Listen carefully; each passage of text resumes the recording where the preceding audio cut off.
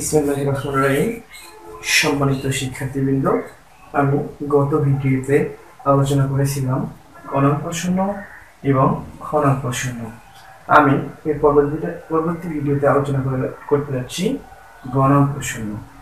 আমি পরবর্তী ভিডিওতে আলোচনা করতে যাচ্ছি গণন প্রশ্ন। এখানে আছে অজীবরেখ অঙ্কন, আয়তলেখ অঙ্কন, গণসংখ্যা বহুভুজ নির্ণয় করো।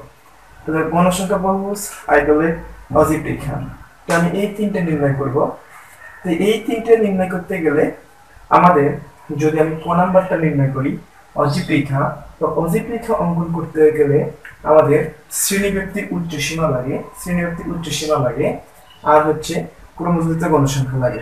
আমি আবারও বলতেছি, অজীব রেখা অঙ্কনের জন্য শ্রেণীব্যাপ্তির উচ্চসীমা, শ্রেণীব্যাপ্তির উচ্চসীমা, আর হচ্ছে ক্রমযোজিত গণসংখ্যা। এই দুটো জিনিস দিয়ে আমরা অজীব রেখা অঙ্কন করব। তো অজীব রেখা যেহেতু আমরা অঙ্কন করতেছি, তাহলে আমাদের শুরুতেই এটা আমাদের তাহলে y ও x অক্ষ। তো শ্রেণীব্যাপ্তির উচ্চসীমা আমরা প্রথম ঘরে মানটা বসাবো না, দ্বিতীয় ঘর থেকে মান বসাবো। তাহলে দ্বিতীয় ঘর হচ্ছে 49, আমি এক ঘর পর পরই বসাচ্ছি।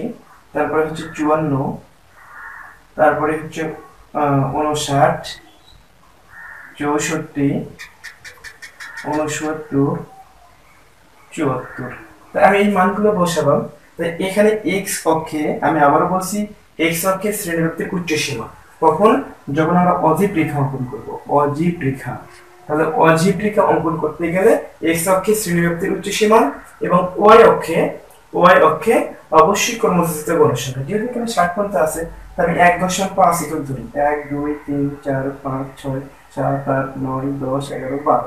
তাহলে যেহেতু এখানে 12টা আছে, তাহলে আমি 1 ঘর্ষণ 5 একক ধরলেই 60 পাবো। তাহলে এখানে হচ্ছে যে 5 10 15 20 25 30 35 40 45 50 55 60। তাহলে আমরা 1 ঘর্ষণ যেহেতু 5 একক ধরলাম, এই মানগুলো বসাবো। 49, এই সোজা কত 4 ঘর আছে, আর উপর থেকে 4 ঘর যাবো। যদি এটা 5 এর ঘর, তাহলে এর একটু নিচে এখানে চিহ্নটা বসবে। আর এখানে 12, তাহলে 12 বলতে 54 ঘর সোজা, এই সোজা 12। তাহলে 12 বলতে এখানে 10 চেয়ে একটু বেশি, এই যে এখানে 12। তারপর 59, এই 59 ঘর সোজা উপর দিতে হবে 22 ঘর। তাহলে এই সোজা এখানে 25, এই যে এর মাঝখানে 22 ঘর। এরপরে 64, তাহলে 64 যে ঘর আছে, এই ঘর সোজা আমাদের যেতে হবে 42। 64 সোজা আমি এখানে যাব, এটা হচ্ছে 45 এর ঘর, এদের নিচে এটা হলো 42 এর ঘর। এরপর 59 সোজা যে ঘরটা আছে, এই ঘর সোজা আমাদেরকে যেতে হবে 54 ঘর। এটা হচ্ছে 50, এটা হচ্ছে 55, এই যে এইখানে 54 ঘর। আর এটা শুধু আমাদের 60 ঘর। তো 60 ঘর এটা আমাদের, যদি আমাদের এখানে আরেকটা মানে ঘর থাকলে সবচেয়ে বেশি ভালো হতো আর কি। আমাদের এখানে জায়গাটা অল্প, এই জন্য করে এরকম করতে হয়েছে।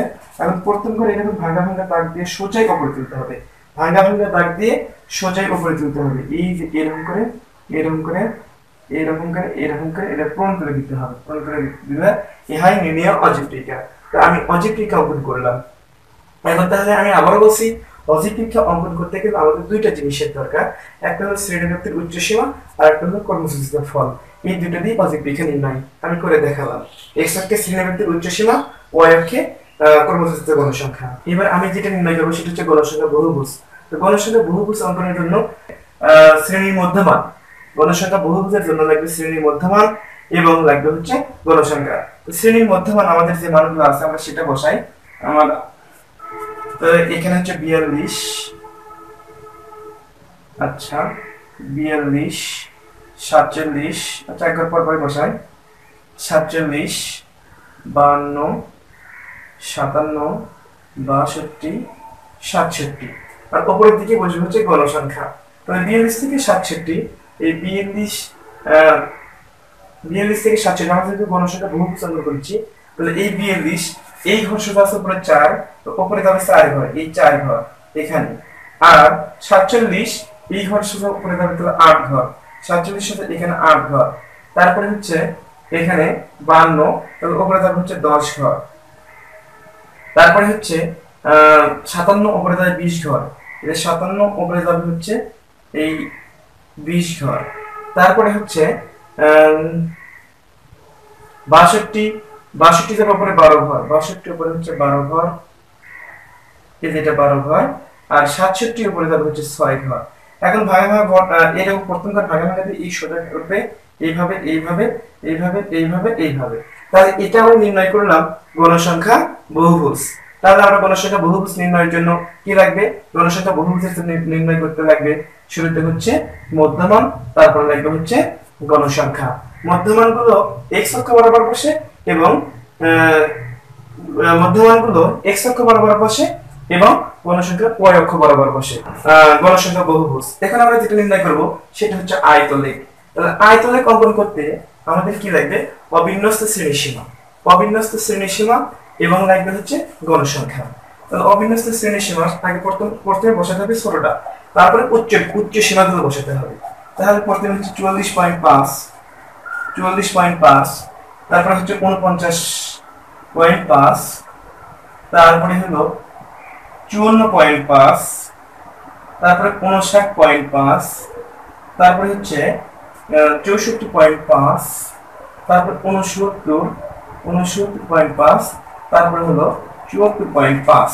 তো আমরা যখন এইভাবে এটা বসালাম আর উপরের দিকে গণসংখ্যা এটা ফিক্সড থাকবে, যেহেতু উপরের দিকে গণসংখ্যা ফিক্সড থাকবে আর এদিকে অবিন্যস্ত শ্রেণীসীমা বসবে, এটা কিন্তু আয়তলেখের ক্ষেত্রে।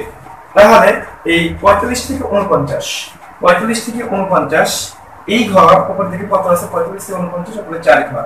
তাহলে এই যে এই 4 ঘর, এই 4 ঘরটা আমাদের এরকম একটু মোটা করে দিতে হবে। আর 49 থেকে 54 এটা সাথে আছে 8 ঘর।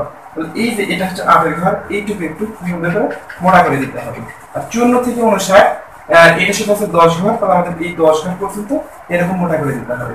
এইভাবে সবগুলো পূর্ণ করতে হবে। ইহাই নির্ণয় আয়তলেখ। তাহলে আমি আবারও বলছি, অবজেক্টিভ অঙ্কন করার জন্য আমাদের লাগবে শ্রেণীব্যাপ্তির উচ্চসীমা, শ্রেণীব্যাপ্তির উচ্চসীমা এবং কর্মসূচির গণসংখ্যা। আয়তলেখ অঙ্কন করার জন্য অবিন্যস্ত শ্রেণীসীমা এবং গণসংখ্যা। আর গণসংখ্যা বহুভুজ নির্ণয় করার জন্য শ্রেণীর মধ্যমান এবং গণসংখ্যা। ধন্যবাদ। আমি সাধারণত পরিসংখ্যানে যেহেতু এই গ্রাফটা আমি এটা আলোচনা করলাম, অধিকটিকে কিভাবে অঙ্কন করতে হয়, আয়তলেখ কিভাবে অঙ্কন করতে হয়, গণসংখ্যা বহুভুজ কিভাবে নির্ণয় করতে হয়। যেহেতু সবগুলো আলোচনা হয়ে গেল, ইনশাআল্লাহ আপনারা খুব মনোযোগ সহকারে ভিডিওটা দেখবেন। আর ভিডিওটা দেখলে আপনাদের অনেক উপকার হবে এবং 9, 10-এ আশা করা যায় তো আপনাদের আর কোনো গ্রাফ বিষয়ে আর কোনো সমস্যা থাকবে না। যদিও আমি এখানে গড়, মধ্যক, পরিচয় এটাও নির্ণয় করেছি, এটাও দেখবেন।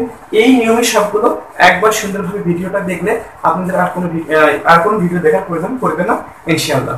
তো যাই হোক, আজকে এই পর্যন্তই। অন্তত যদি আমার ভিডিওটি ভালো লাগে থাকে তাহলে আমার চ্যানেলটিকে সাবস্ক্রাইব করবেন এবং পরবর্তী ভিডিও পাওয়ার জন্য অবশ্যই কমেন্ট করবেন। ইনশাআল্লাহ সেই বিষয়ে আবার ভিডিও করব। আমি পরবর্তী ভিডিওটা করতে যাচ্ছি নিবন্ধন পরীক্ষার গণিতের সলিউশন নিয়ে। আল্লাহ হাফেজ।